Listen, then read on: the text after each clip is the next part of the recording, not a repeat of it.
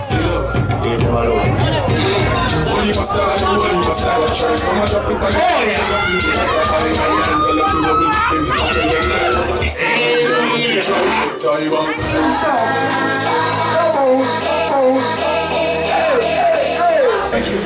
at heart, yeah, so that you can begin something that will last forever. If you've committed yourself with those responsibilities, you don't need e-pill, you don't need them. I'm being responsible. That's why I take the pill. She'll have paid the ultimate price for using contraception.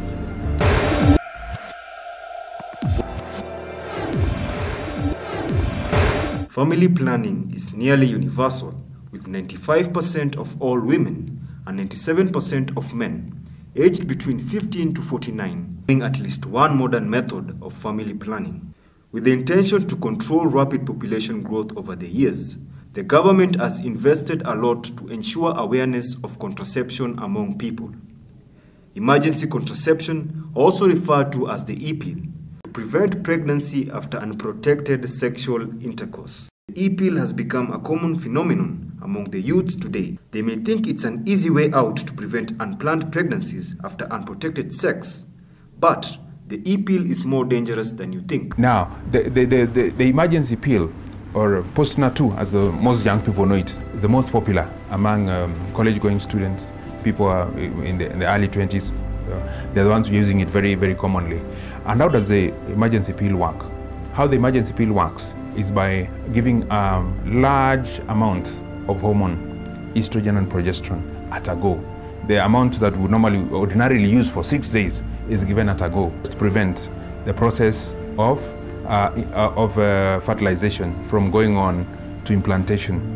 And some of the things, or some of the side effects, or some of the disadvantages, so to speak, of this emergency pill will emanate from that, of how the method by which it works.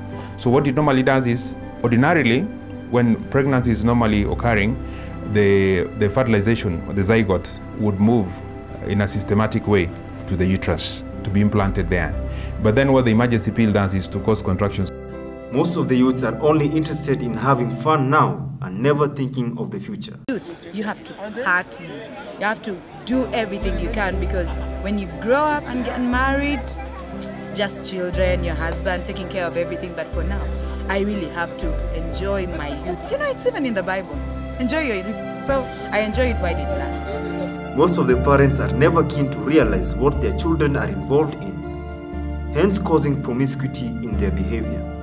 And because also being taken for boarding at an early age, we didn't cultivate that open communication system with the child. So even the child is wondering, do I ask about, do I do this? Let me just read in the net. The church and other religious leaders condemn the use of artificial contraceptive methods so as to prevent pregnancies. They hold the view that sexual intercourse is mainly meant for procreation, for it is a gift from God. In terms of contraception, it's an interesting thing. Some people would say that the advent of the birth control pill, artificial contraception, brought about a whole new sexual revolution and change. A sense of freedom from pregnancy was now a license to engage in genital activity that was not seen before. What the Catholic Church and many other churches speak clearly about is artificial contraception. And so the Church in her documents has, for the last 50 years since Vatican II, spoken about responsible parenthood. So the Church sees human sexuality and genital relations as belonging exclusively in marriage. And so that within marriage, the sense that it's a gift from God to create and be co-creators of human life and to have human life being born. Outside of marriage, then sadly it becomes more of recreational use and an artificial intensity of a relationship that's often not fair. You know, this life you really have to enjoy. Like me, I know when I grow up I'm going to get married and be stuck to this one man. So I have to use my opportunity right now that I have to use those pills. Go as far as I can enjoy my sex with the men, as many as I can. So that when it comes time for settling, I just settle and I know I did all that when I was still a youth. So that's it. Family is a very essential aspect in life, for one has a right to belong. Social morality and leadership are some of the tools that could enhance morality within the society. Father Benson shares with us.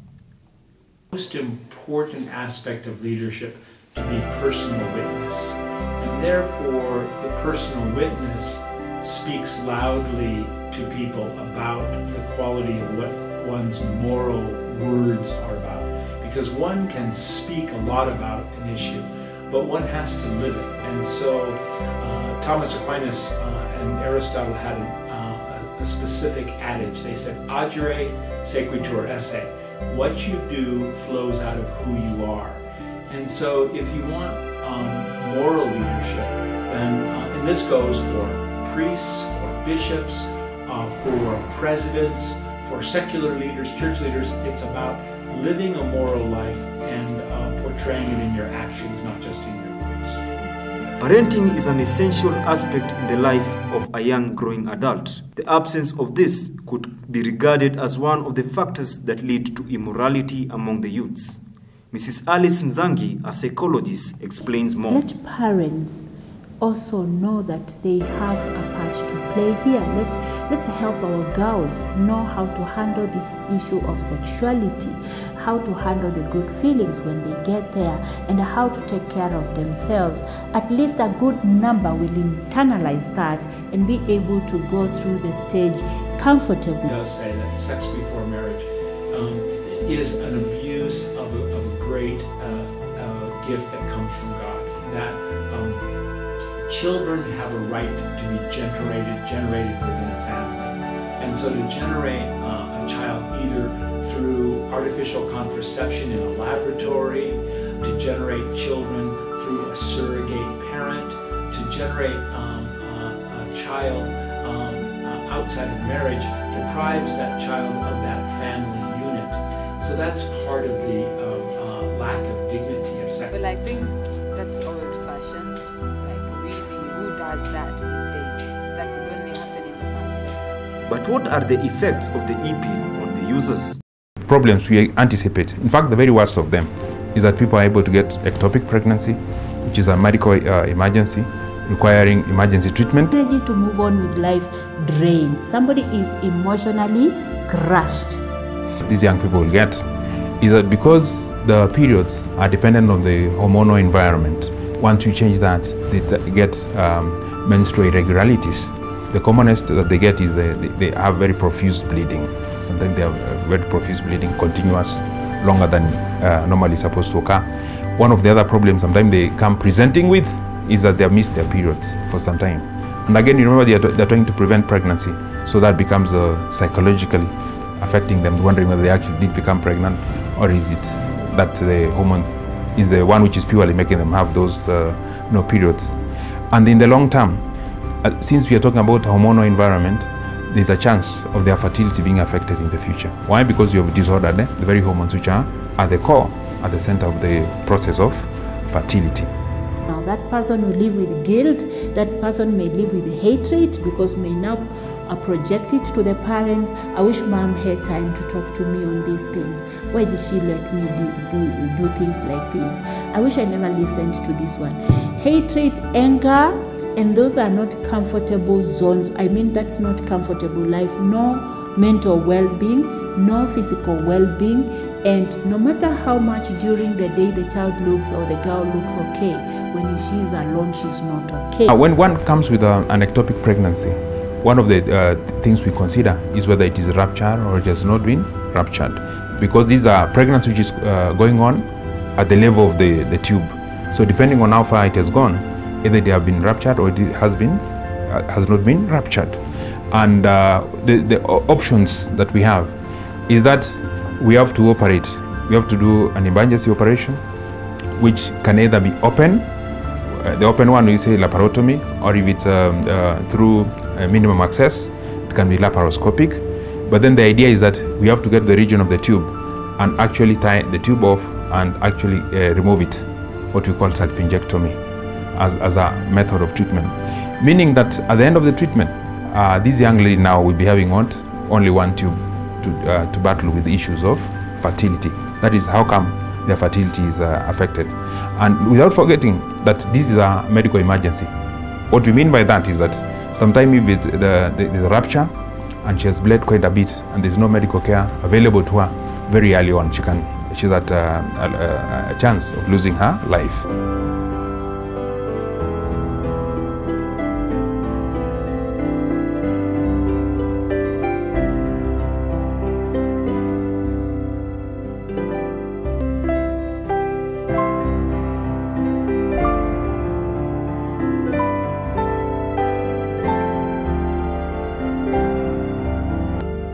Take a total of 10 girls, young people that age group, coming to see the gynecologist. 6 out of 10 to be something related to having used the emergency pill. Because what tends to happen is that sometimes the symptoms they get come a couple of weeks or even sometimes a month or two after they have taken the emergency pill. Yeah, so when they come around there, most of the complaints they have, some of them will have abdominal pain, some will have irregular bleeding. Then we have to work out to see what kind of diagnosis they have. Is that they're having an ectopic? Is it that they're just having menstrual irregularities because of the hormones? Is there a difference between the youth whose parents are involved in their lives and those whose parents are not? Sneak out. I'm usually myself because I just ask for permission and they allow me. So anytime I want to do something, I just ask for permission. I don't have to sneak out. And one time or another, if I'm in a situation or I'm stuck, I can just ask them to Parent is able to monitor any progress on the development of the child. With all the sensitization on HIV/AIDS and trying to accept the trauma that comes along with it, society has neglected what this would cause to the young adults. A research has found out that young girls are not so much worried about STIs and HIV. And the reason is this campaign of living positive. When one is positive, HIV positive, it's like it has had its own meaning to them, that I can still have HIV and live positive. HIV is a disease like malaria. HIV is a disease like high blood pressure, and people are living, even my own parents, they have diabetes, high blood pressure. But pregnancy, it will distort our physical figure, it will bring in other complexities, so they would rather think of preventing pregnancy than HIV. I rather contract the HIV because HIV, I'll just go to the hospital, they will take my CD4 count. If it's very low, I'll go on ARVs. I've seen people who have lived with HIV for 20 years, they still give birth to children, they live a normal life. But for the pregnancy, come on, my whole hometown will be talking about how someone's daughter is pregnant. I mean, I have to keep my image. The 9 months can really be a living hell, so I'd rather get the HIV. Again, a sign of immaturity.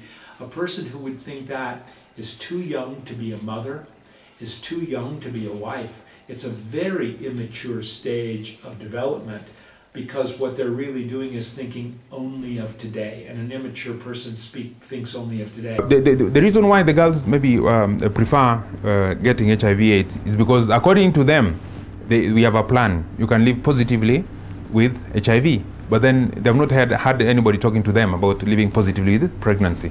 It's because society out there actually looks very badly at a girl who has become pregnant. Because one, probably she has to drop out of school, her friends will desert her, her parents will desert her, everybody who is involved with her, because her church, which is supposed to assist her, will also desert her.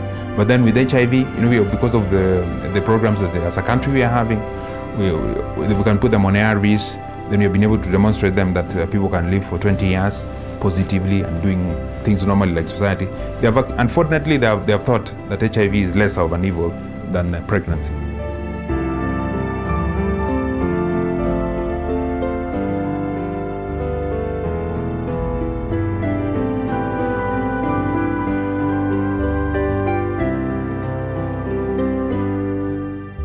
what can be done to promote positive living among the young adults? In this country, still sex education is an issue. And we need to talk about these things to help and provide perhaps Catholic and Christian youth groups that address these and provide some kind of community for young people where they can have fun, where they can enjoy life, but not be forced to express themselves in such a self-destructive way. That also counts. So what you do now also can affect your future.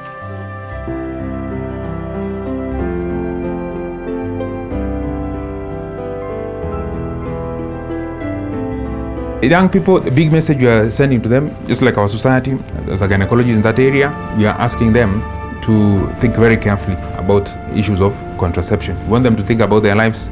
We wish them to have a very good life. We want them also to make decisions about their lives. We want them actually to take control. The language they normally talk about, we want them to take control of their lives. And the best way of doing that is getting a lot of information. Before you use any of their contraceptions, it's better to speak to a medical worker. Is there something they can do to try and not to get the medicine over the counter? So some of the things we are trying to advocate.